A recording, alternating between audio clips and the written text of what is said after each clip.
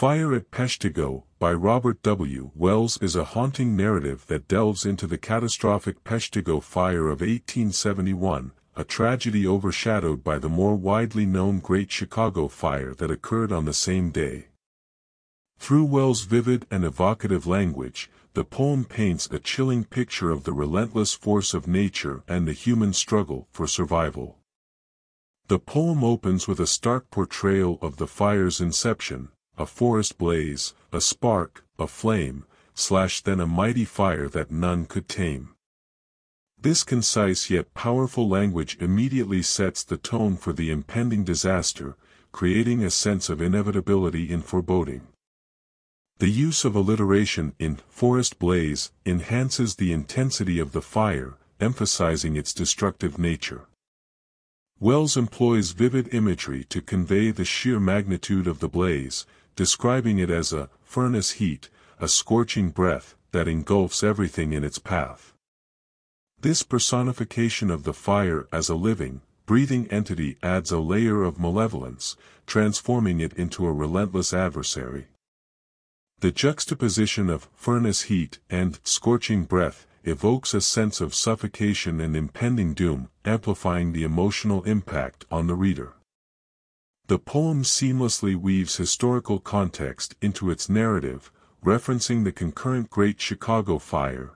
While Chicago sleeps, unaware of harm, Peshtigo dies in the fire's red arm.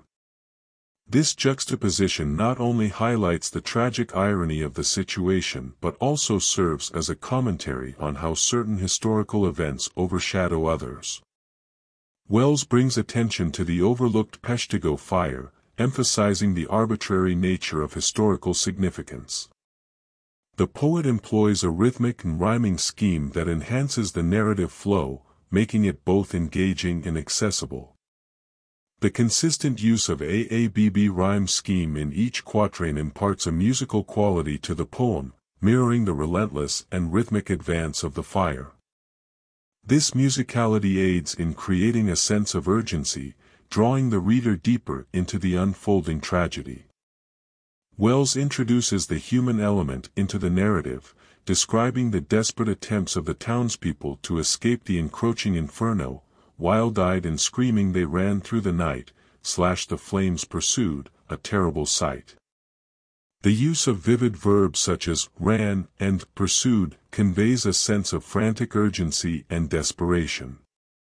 The adjective, wild-eyed, not only emphasizes the panic but also suggests the disorientation and disbelief of the townspeople in the face of such a cataclysmic event.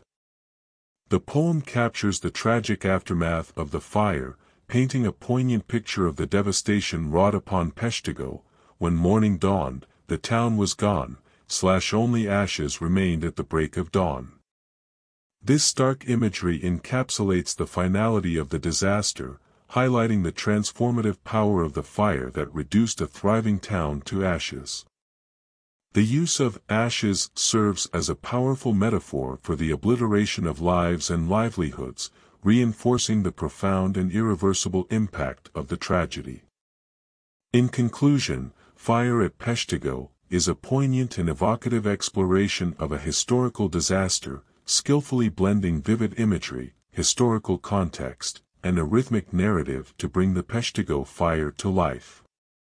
Through Wells' masterful use of language and poetic devices, the poem not only serves as a memorial for the forgotten victims but also prompts reflection on the capricious nature of historical memory.